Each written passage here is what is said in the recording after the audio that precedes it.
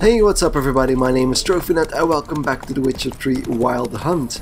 Today we're gonna do some littler side quests, some minor side quests than the ones we've been doing before.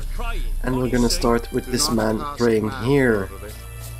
All may draw from the well of the Eternal Fire's grace. So we've heard about the Church of the Eternal Fire, and this is one of their priests. What do you want? Rejoice, for even a creature as depraved and base in nature as you can serve the glory of the Eternal Fire. Someone must see to the corpses on the battlefield. Necrophages defile those not already rotting in mass graves. This is not right. That's to be my good deed for the day? A handsomely profitable one, I might add. I know your kind don't work for free. That's always so insulting, but I don't think there are a lot of occupations that do stuff for free. But hey, we'll do it. Alright, I'll take care of it. This will count amongst your merits. The more good one works in life, the more hallowed things are. Yes, splendid. Here are the holy oils. Dash generously and set alight, understood? I wish it to flare up to the sky, for the glory of the Eternal Fire and all that. And Once all I've that. incinerated the bodies, where'll I find you? I shall be near the bridge to Novigrad. Okay, sounds simple enough. Funeral pyres. So we have to find and burn the bodies lying in pits on the battlefield. So we'll start by taking the closest one, which is over there. So we've been dealing a lot with necrophages lately, drowners, rot fiends and the like. So that shouldn't be a problem.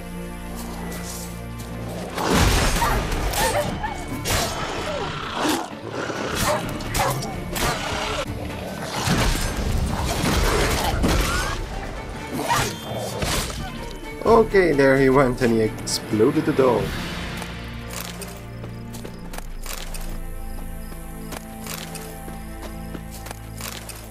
There we go. So here's the first pit.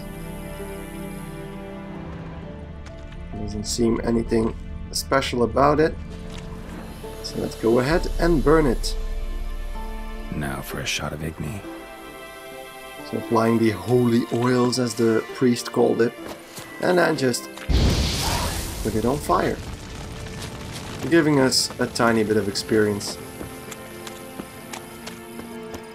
Then heading towards the next soon-to-be funeral pyre, and as expected there are fiends as well, ghouls as well in here, so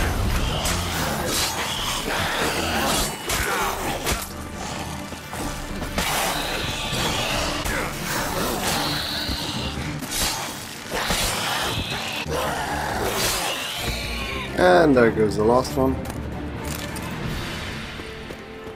Quickly loot the place.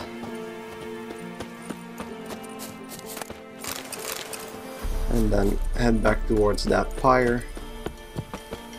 And do the same thing we did before. Now for a shot of Igni. But there seems to be... Okay, never mind, it's a ghoul. It's another ghoul. So again, as with the previous bit, just put the place on fire. And then towards that last pit, there's something big walking around there. Looks like a bear. I'm gonna try and avoid that. Here we go. See you in a second. So there seems to be more than just ghouls at this one.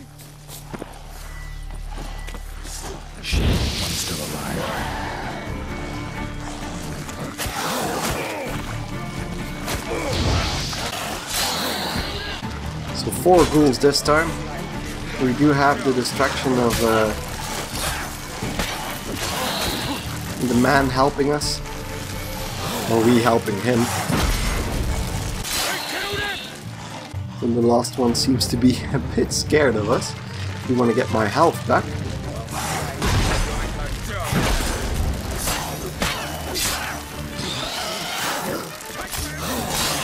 And there he goes.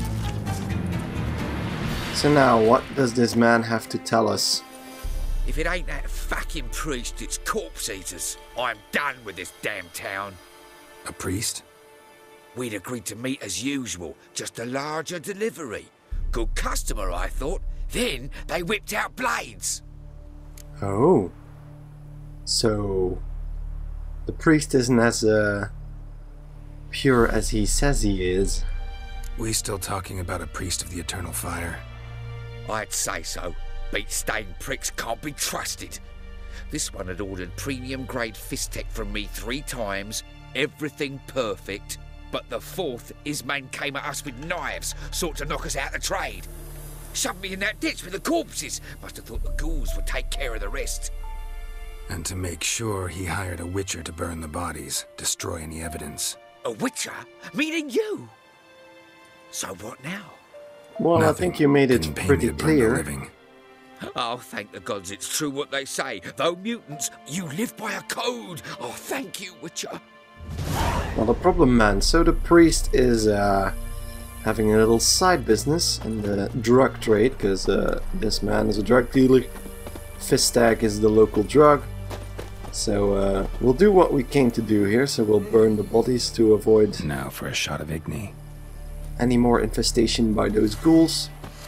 Switch back to Igni and fire away. So now, of course, we're gonna have a bit of a dilemma. Are we going to confront the priest with his misdoings or not? Because he did try to kill a few people.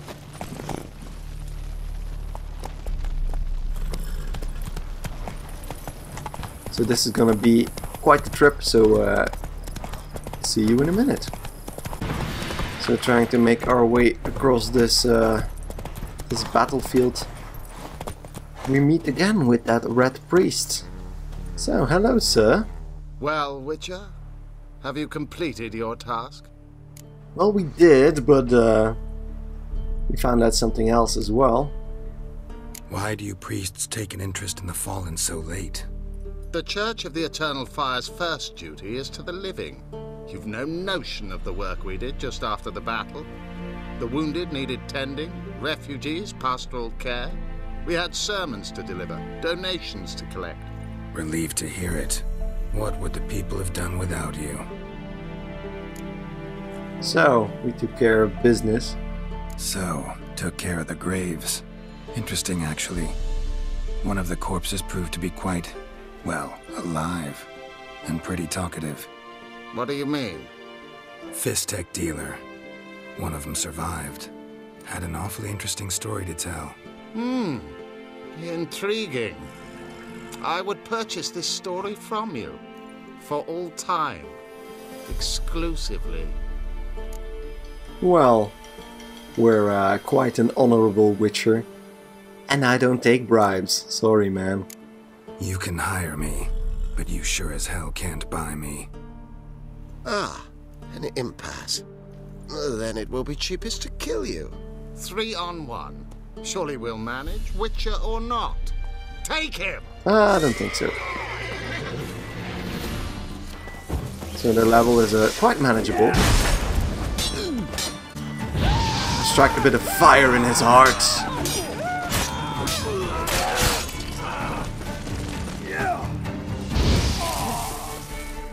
So that's the priest down, and now this guy.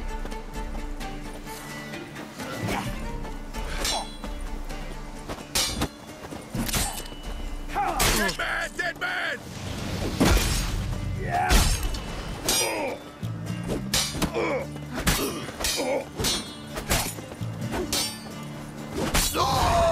And there he goes. Some good old-fashioned fisticuffs. And there we go. Another quest done. Finished. A not so friendly priest taken care of. So, I'll go straight to our next quest, which is also a very interesting one.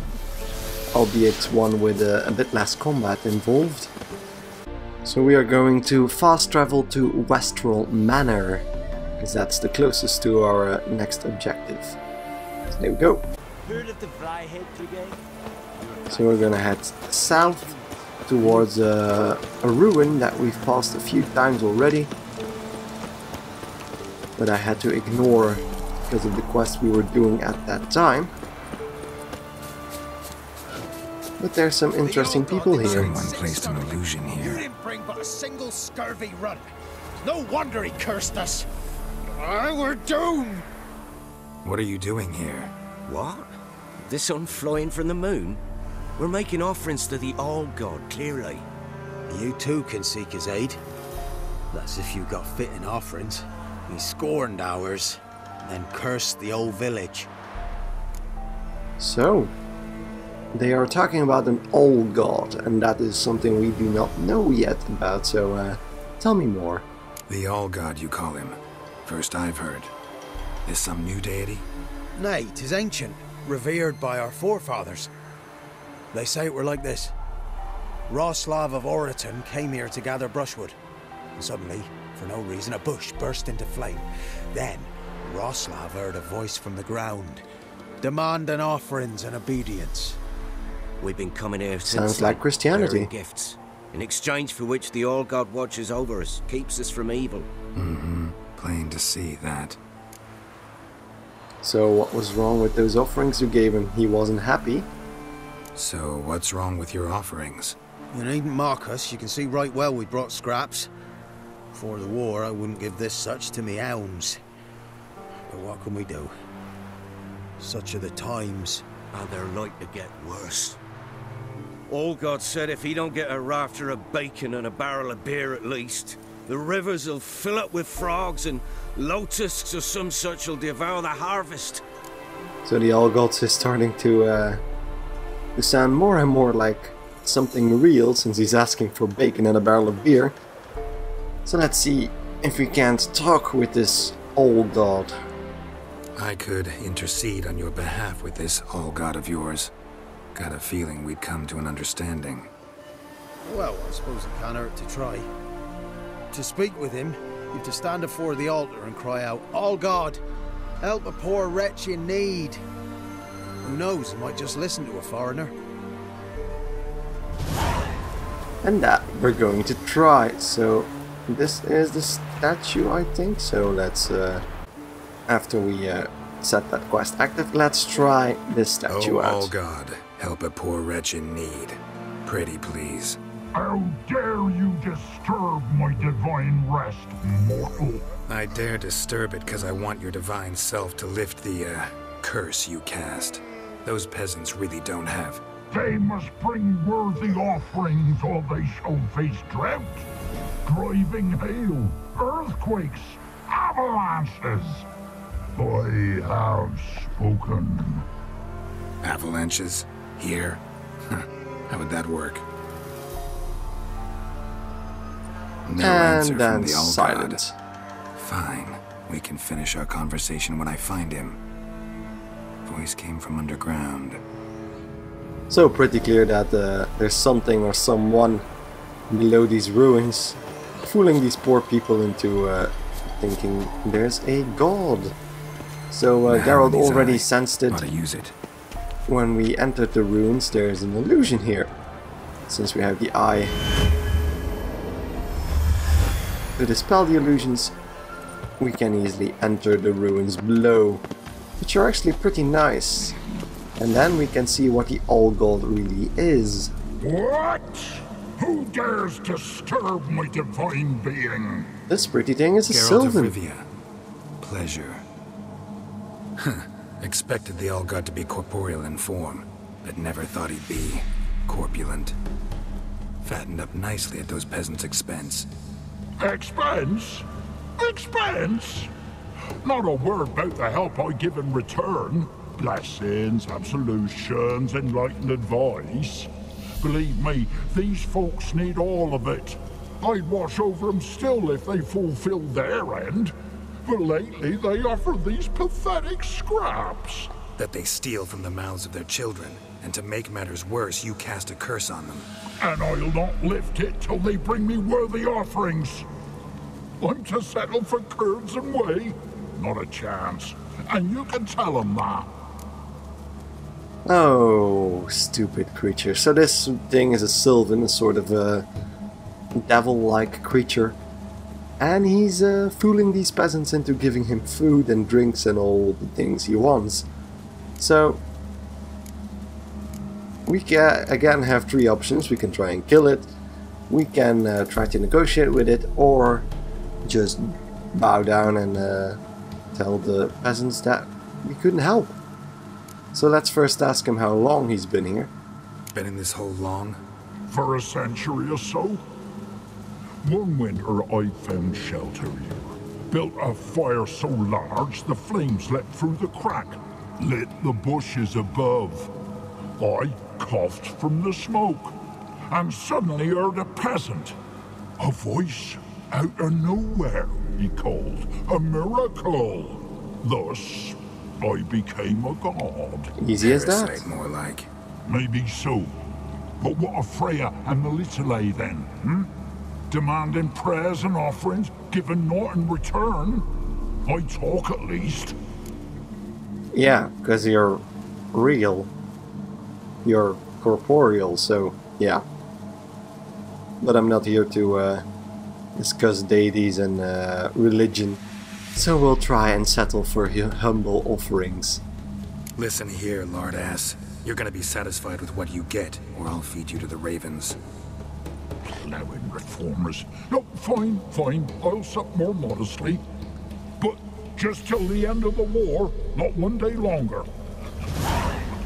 So there we go. He agrees with our reasoning. I'm gonna quickly check around if he doesn't have anything for us. Don't think he minds. And otherwise it's a good excuse to kill him.